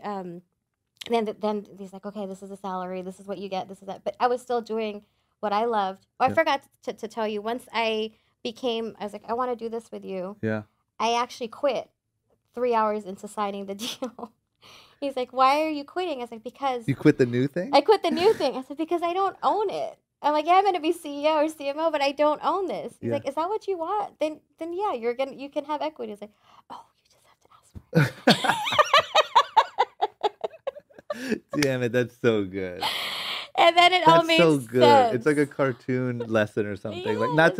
not to downplay the lesson. It's so important. But what I mean is like it's like, oh yeah, but I don't own it. I'm out. But I Yeah. don't own it. I'm out. And like you don't realize how valuable you are Yeah. sometimes. All you have to do is say, hey, can I own it? And they're No, like, even on yeah, MySpace, here's like some doing all the equity. sales, I was producing the shows, I was talking to the brands, I was going to the brand meetings, solidifying it, getting the artists to play. A lot of these times they were doing these shows for free. Yeah. So T.I. was doing the show with AT&T for free, and Kanye and Rihanna came out. I did a show with Jay-Z with Activision, etc. And then the salespeople were getting the commissions off of Yeah, all of these yeah. things. And as integrated marketing, we weren't. And then I said, well, I'm bringing in all these programs. Shouldn't I get Yeah. something from that? Oh, okay. Yeah, here's a bonus. Yeah. And again, It's as funny women, how that sometimes we works. step back and we don't I realize to know, ask. but I will say too, I don't know that I think that it could very well be harder on women, but I think people in general don't understand like in my head the way that it goes is you create the value Mhm. and then you ask, then you demand, Yeah. you know, but obviously you have to demand and ask within your means. But I think that sometimes you go so far in creating all this value first that you don't even realize how valuable you really are. Like it seems crazy to even think to ask for a percentage of somebody's company, right? That sounds Yeah. ridiculous. Yeah, even though I had come up with the name, etc. And even in the beginning when they first, to be honest, not only did I not want a full-time job when we started at MySpace, is that I didn't know what to ask for because I didn't have a degree in Yeah. marketing, and I wanted to show my value. I was like, okay, what's the lowest I can, seven. My mom came up with a number. She's like $750. I was like, okay, this could pay my expenses. Think of what they got out of you. Man, For they a got couple of years, the yeah. first 3 years, yeah, Ice Cube, all For these artists were $750, in there, yeah. Pitbull, and $750 a week. Yeah, that's fine. That's great. But no one's gonna say anything to you until No. you fight for yourself. Mm-mm. And that's what part of the challenges were. Is just I never really wanted to live in a corporate environment, and I think one of the challenges of being a leader is having to delegate, because I could get shit done. Yeah. But it's hard for me to hand you It's something hard. and trust that it will get It's done. very hard. Yeah. Yeah, I agree. I think there's a lot of people that are probably actually would be pretty good business people that just don't. It's those things that I think trip people up a lot. I think it's leading, delegating, Yeah. asking for equity. Like it's hard. Yeah. I mean, I get it. And I still feel that to this day. Mhm. But I just think if you're really honing in on being at full capacity, it's like it's just making yourself completely irreplaceable Yeah. and then asking for what you Yeah. deserve and maybe a little bit more. And I think that's where it all makes sense now. I think this whole journey, and I think it's really important for people to know. And I used to think that your career is one job. yeah, But it's really or I used to think it was a destination. When you yeah, get here, you'll be happy. But it's really ongoing, and it's a life journey, right? It's like a video game. You're going through all of these different things. yeah, And I think the only reason, that now I have these photos with, Justin Bieber and his mom at my office, or I'm with Drake, is because when I go to speak at high schools now, or when I do my TED Talk, etc., they won't listen right away because they're kids. But if I could show a photo for 2 seconds, it validates. yeah. It's And so then, true. and then now my purpose is here, Yep. right? And that's what MTV probably was the equivalent to you, right? It's like, Yep. we're doing it, we're here, so now you can listen to this advice that we're going to Yeah, give. And yeah. I think that's where it comes full circle, and just finding purpose. I agree. But it's so true. It's so true that you have, and even now, like for instance, because there's a lane that I'm sort of entering into that's, the motivational, self-helpy sort of thing. The problem is I, by nature, have a hard time saying, look what I've done, or look Yeah. at what, you know what I'm saying? But the more But you, imagine if you had a video that could speak to it without you having to say you're anything, right, right? you're right. Damn it, you're right. But I get it. You have to show sort of what you've done. And that sometimes the obvious, especially if you have photos with Justin Bieber and Drake, it's like it's the easy way to get people's attention instantly and then say, okay, well, we'll listen to what she's talking Well, about. that's why now I use that same lift off pictures. I haven't really changed my video profile till this day and when I use it to speak, etc., because I want people to know that it was actually that video that spawned this idea to create it, because I want everybody to understand why people spend $5 million for a 30-second commercial during the Super Bowl. Why artists make music videos. Again, your brand creates really great video content, so you get it. But why aren't we using this for ourselves? Why are we still creating LinkedIn pages or antiquated resumes thinking that people are interviewing you and they're going to remember you just off of a piece of paper and a couple of words? Yep. So it's using that system of what if everybody and has a video profile in the future, and what would it be? You know, so we can easily say, okay, this is Gerard Adams, this is that. So we're gonna meet, and it'll expedite that process. And I know that it's a little forward thinking, but it was the same reluctance when we created MySpace, and I was talking to all these folks, and they're like, nobody's gonna have an online profile. Like, Yeah. what are you Yeah, thinking? yeah. This is before Facebook, Twitter, and Instagram, and now if you don't have one, it's actually weird.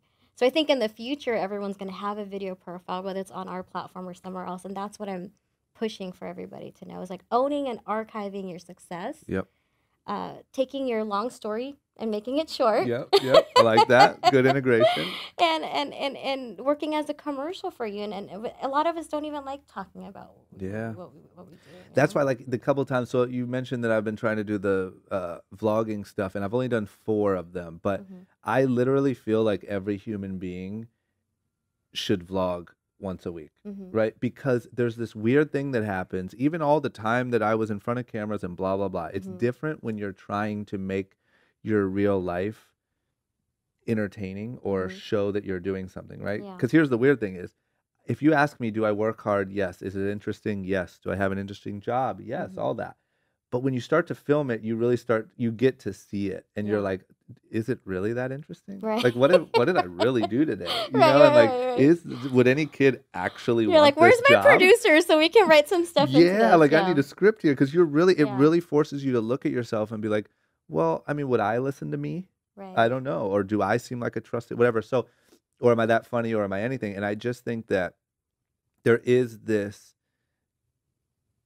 sort of unknown power in putting yourself on video, in documenting, and in seeing how you come off and being able to look at that. And for reteaching this generation, because I think it's gone through so many iterations and different apps and phases, is like remembering, I think at least for our generation and the MySpace generation, we created it for a purpose, and it was a career purpose.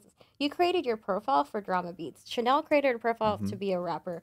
Other friends, they're photographers, they're filmmakers, they're dancers, etc. This was there's a MySpace generations, the Katy Perry's, Drake's, etc., where we all grew from this for our careers. Nowadays, the kids think that social media is to send each other boobs on Snapchat. And I think we have to reteach that as saying, hey, you can actually utilize this for your career, and not just Instagram models, but in every asset, whatever you want to do, if it's utilized properly, it can actually be a career turning point for you. Yeah.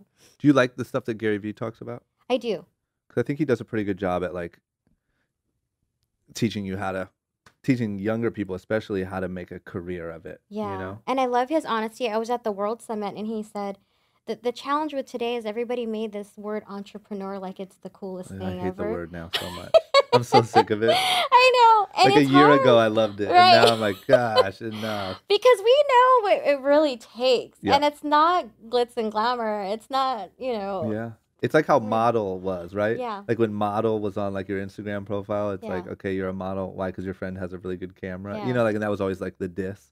Now entrepreneur is entrepreneur was literally, okay, I have to pay taxes. How am I going to pay my team? Yeah. We have to reach these sales quota, etc. And yeah, it's changed over time. But I think that's why, I think that's what my mission in life is, to go through all of this. And I've reconnected with some folks. Tom now, he's just an amazing photographer. That's all he's really wanted to do. That's amazing. Good for him. MySpace Tom on all the platforms, and he just gives away trips to Hawaii. He just does random. Just a rich, happy guy that just gets to Exactly. take photos of shit. And the other owners are doing great things. They all own their other companies. But what I love about him is just like, no, this is the road I wanted. He did it. And he did it. Right? Like if you're an artist and you want to create a business and get rich and be an artist, he did exactly that. Right. So he's like on Instagram. His name's MySpace Tom. MySpace Tom. Yeah, he's giving away, or he just gave away another, probably his 5th trip to Hawaii this past For few shits and months. giggles, or like what's the stipulation? Yeah, he just, because he's a photographer, and he has 2 homes in Hawaii, and he really loves it there. And he's going to start trying to, doing them throughout. He did one to Iceland as well. And does he go and like take pictures, or you get to go You because get he to likes go. the place? Because he likes the place. Oh man, So we'll be doing it'd be that. so fun to right? be that rich. You Well, know, you're like, giving hey, away I just- $25,000 I to know, folks, but that's right? not like, hey, I just went out to Hawaii. It's a great place. Who wants to go? Yeah, you got to come with us to the Philippines next time. If I would go on that trip, that trip Yeah. you guys went on, I couldn't. I was crying the whole time. It was it so coy. seems so cool. Did mydiveo sell? Yes. So, is that number public? Yeah, it's 7.4 million. That's amazing. Isn't that huge? I mean, isn't that like For a DJ that didn't understand all of this? yes, For sure. and that didn't Yeah. even want to ask for equity, and that didn't think she deserved it, and like you But built and but sold a company. predicting that future though, and understanding how it works, it took time to understand, Yeah. how that actually works. Yeah. But did you have a moment similar to what we were just talking about with my gifts that you brought me? Like, did you have a moment where you thought like, holy crap, like the DJ girl from the lunchroom just sold a business for $7.4 million? Yeah, when I go back, like went to go speak at Walnut High School as a first career day. That's when it kind of hits Yeah, home. because you see full circle. You see full circle, and I walked the lunchroom where I'd play the music. I was like, wow, this is crazy. This is in the same deal when you probably go to Akron. It's the same when I go back to Walnut, and it just remembering having those dreams. The only reason why I'm excited is because you're living proof as well that dreams can come true. So you can now tell people it's okay. Yeah. Like you don't have to do political science if that's Yeah. not the deal. So true.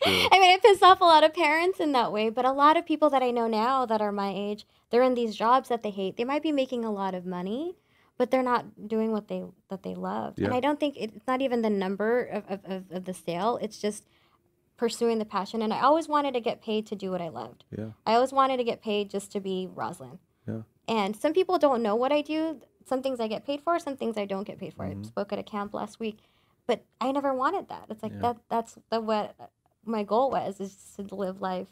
But that's the goal, I think, Passionately. is that I don't know if this is going to make sense, but I think the goal is to be able to be yourself at all times, but also to be financially comfortable and to have both things come true. And now Yeah. you're at a place where you can do things just because you like to do them, and you don't have to do things for the money, and you can, and that's it. That's the dream, right?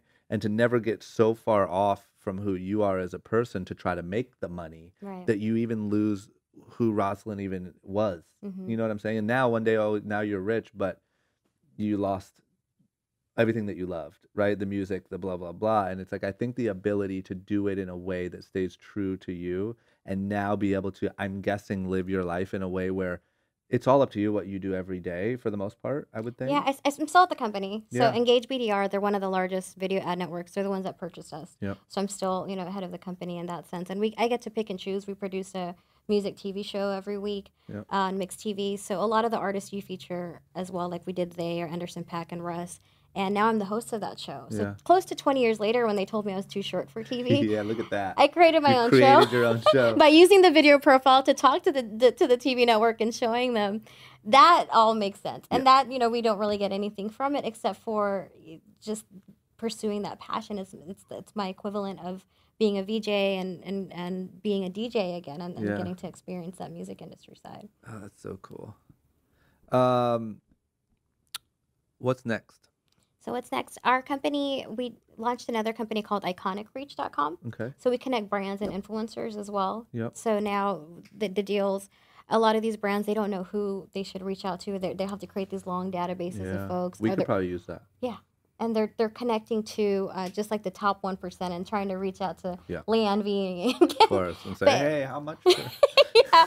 She's like, what? Yeah. Talk to my dad. He could do, No shit. But we work with mostly micro influencers as well. So people from 10 to 500,000, Yeah. they're heavily attracted by brands as well because they want to have a wider reach Yeah. as opposed to paying a large number just for one. Yeah. And I think one that's the new, post. personally, I think that's the new ball game, right? Is more people with less followers as opposed to just going to the big dogs. Yeah, it's really about, and that's why I think again we made the mistake with MySpace because we were just pushing the more friends, and then bots came and people tried to just Yeah. game the system. But now it's really about the engagement.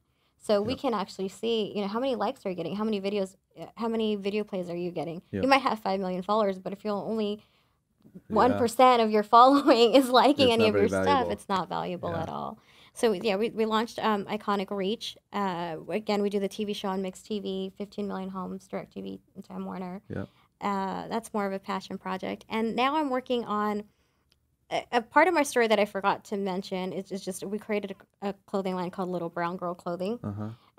It was during my college phases, and I didn't own it again, but I lived and breathed the brand. I wore it everywhere. We actually got so big that we got a cease and desist from Bloomingdale's because the logo was like a direct copy off of That's it. good. I'm like, I don't know, you can't copy Little Brown Yeah, what bag do and you just put it on a mean? shirt. Yeah, It says girl. Yeah. Come on. But now I'm creating a clothing line again for kind of the 18 and younger generation for girls because when you walk into a Target or you walk into these stores, Yeah. their shirts will say pretty Yeah. or they'll be pink, but there's no message behind them. Yeah. So eat, play, love, or my mom's a DJ, just these kind of Yeah. inspirational. So when they see each other, they can already just you already know because you're in clothing, but you connect people, you create a community just from that. And I think that's missing in at least for the youth girls. Yep. Is that message, and that's another passion project as well. Look at you, the little girl who didn't want to be a businesswoman is now like a mogul. Little boy. Oh yeah, the little boy. The little boy who just wanted to be a basketball player turned into a woman A DJ. mogul. I love my ex-boyfriend that told me, why can't you just do girl things? Yeah. I And were created, you like, why would I? yeah, and Gwen Stefani just came out with that song, Just a Girl. I actually created a whole documentary on the four elements of hip hop and b-boying, DJing, graph, emceeing, just off of that one statement. Uh-huh. I get it now. He just didn't want his girlfriend surrounded by dudes all night. But that's the reason why Yeah, I you're right. never took actual lessons. Like I taught myself how to play with vinyl, but he never liked me going to a guy's house to like learn how to That's mix. true. or That's the anything. worst nightmare. You know? I'd be like, go do your hair. Stop it. Come home That's what I and said. learn Like, put makeup his stuff. nails. Yeah. Yeah. Damn it. Okay, here's the big one that I really like.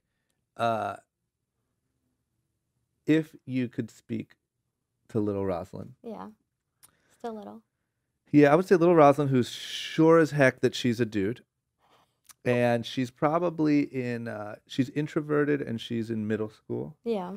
And she's kind of having a hard time fitting in or really connecting with people or whatever it is. Yeah. Now, this whole journey that you went on, everything you've accomplished, where you Yeah. are today sitting here, what would you tell little Roslyn to like make life a little easier? The quote that I always use is from Martin Luther King. You don't have to see the entire staircase. Mm-hmm. Just take the first step. Mm-hmm. And I think a lot of the times we get distant from being passionate about our careers is because we feel like we have to fit this mold. Mm-hmm. And so if in middle school I could say, this could actually be a career if you focus on this. It might not necessarily be the DJ. It might be not be on radio, but you'll just stick to what you're passionate about and what you love and learn the businesses to what you're passionate about. Mm-hmm. It could lead to something. But don't be so stuck up on the journey and don't think it's one destination. So when MTV turns you down or whenever anything happens, you won't get so disappointed in those because it's just a part of the journey. Yeah. And the staircase will reveal itself as you take each step, and then you look back and then you'll see the staircase. And then you can say, hey, come up the staircase because Yeah. you've already gone up the staircase and a lot more people can go up that same staircase. Yeah. That's huge. Okay, last thing. Do you have any grand, once again, the way I always word it, you've probably heard it in some of the podcasts, is sort of when you're just a wrinkly old lady Mm-hmm. and, you're 85 years old and you're sitting there with your family and whatever, and you look back on sort of your legacy or what you left behind or Mhm. do you ever think about that? And if you do, what does that look like to you? Right. And I was listening to Tom's podcast, and he made me rethink this whole thing, because he's like, do you want to affect one person or a million people and nobody knows? Yeah, right? He got us with that one. But I think I'm in the middle. Yeah. I think that I do want to make an impact on the people's lives that are immediate family and the people that I touch, that I meet in person. Mm-hmm. And I also want to, I release free ebooks, and I release free like social marketing video 101s on YouTube, teaching a lot of these things, because I want people to learn as well. But when I look back, I want to see, it might be age 37 when I went to Tony Robbins again, that pivotal point where and it stopped being a chase for significance, and it turned to growth and contribution, and then actually, like, all of that didn't even matter anymore. It's just about how many people can I touch. When I spoke at the camera, like, how many kids can I talk to? You know, how many lives can be affected, and how many, you feel the same way. Like, when you get one listen on that podcast, whether it's SoundCloud or iTunes, you're just like, they listened to this because this was gold, whatever was in this, and I just hope somebody else heard it. And so I want to look back, and as many people as possible were affected within that 6 degrees of separation with something along the lines of what I've experienced or what I've expressed, especially whether it's, becoming a DJ, whether it's in the corporate world and fighting for what you want and need, or it's giving back. And how do we spread the message to our younger generation in a way that they understand? It might just be through Little B Girl clothing and seeing, a female DJ on a shirt rather than the word pretty. Or, and getting to understand that. But yeah, I still want to be kicking. Did you see the 85-year-old weightlifting woman? No. She just won a championship. Send it to me. I will. I try to go I to hope one I'm of like the. that. Exactly. I hope I'm like that when I'm old. Like just some old tanned, like weird active You man. will be. You know? You're gonna be in Miami. Well, I try to come to one of your Young and Reckless things because Chief knew that I was a dancer. Yeah. But I was like the break dancer, like Cypher in the Do you still do it ever? circle. I want to, actually. I should bring up the videos. So he said, we're having this dance thing at Millennium. Or I forgot where you guys had it. In the Valley. It was, I think it may be Millennium. In the Valley. Yeah. Yeah. I went there. Mind you, choreography is a lot different from B-girling. So after 3 seconds, I was like, Chief, this is not what we did. You set me up for failure on this one. Amazing. But I want to come and work out with you and the Young and Reckless girls. Please, you are welcome to every single thing that I do. I'll make sure that Chief keeps you in the loop on everything. We're trying to do more girls stuff because that line is very important to us. And like it's just about like, I don't know, I think a huge part of it for the girls marketing is just showing that it is actually a priority to us and that we're working with the right girls and doing stuff the right way. So it's hard because we kind of came up as a men's brand, and when you try to add women's to it, it makes it a really difficult thing. Well, bring some of those girls into this podcast. I know that they're 2 separate entities, but I think in your journey, what I see is that your brand has evolved, and this is actually the evolution of Young and Reckless. It is. So everybody that sat in this chair, whether it's Gerard, etc., we're all Young and Reckless at one time because we didn't know what we were doing. But you're dead on to literally this weekend. Right. This weekend I made a graph of how my entire life, sort of my business life, works together. Yeah. And so the part that this applies to is my job on this earth is to expose people to what is possible. Yeah. Right? Here, success is possible. A happier life is possible. This is all possible. I'm going to show you and tell you why. And you can also watch me try to do it. Exactly. So on this side is my vlogs of me trying to do it. Young and Reckless's job is to highlight the people that are going through it and say, you guys are going to make it your next whatever. The podcast job is to talk to the people that were it and made it and to hear from them. So you're not just hearing from me all day saying, go do it, be better, be awesome. You're hearing from a new person every week that says, look, I was you and I did it. Yeah. And here's how I did it, and get to know me, and here's my advice. And I think if I can fuel all of those things equally, I'll have this little universe that'll be very. And you've already connected, even the people that have been on the podcast, I think with each other we feel a sort of camaraderie because we've sat through this therapist chair. But I challenge the listeners to do that. I want to know what's the craziest story or what's the most inspiration that you've gotten from one of these podcasts and how you've made it an actionable item. Yep. And let's I'll pay 100%. for it. We'll give them a gift A package. trip to Hawaii with Tom. A trip to Hawaii, Tom. 40%, 50% off of Young and Reckless, and Look at some that. pizza. Oh, I love it. And a video profile. No, but to do that, to see the reaction and the things that you've created a lot of inspiration with a lot of this youth.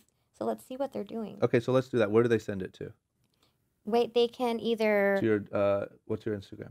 Yeah, it's Roslynn C, ROSLYNNC. I'll post a photo from this. So if you post a comment how this. Yes. So this is what we're podcast. gonna do. I'm gonna tag her Instagram in the podcast description.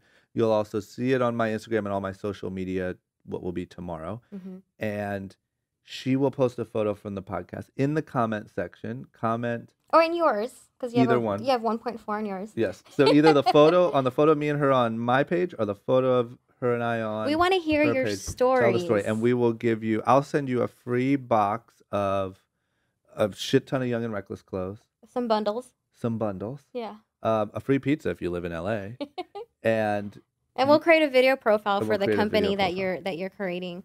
deal. Deal. I like that. Okay, last thing is tell everyone where to find you, the company. Sure. Just tell them where to go. And Instagram's my favorite. Yep. I think, unless you want to talk to my mom on Facebook.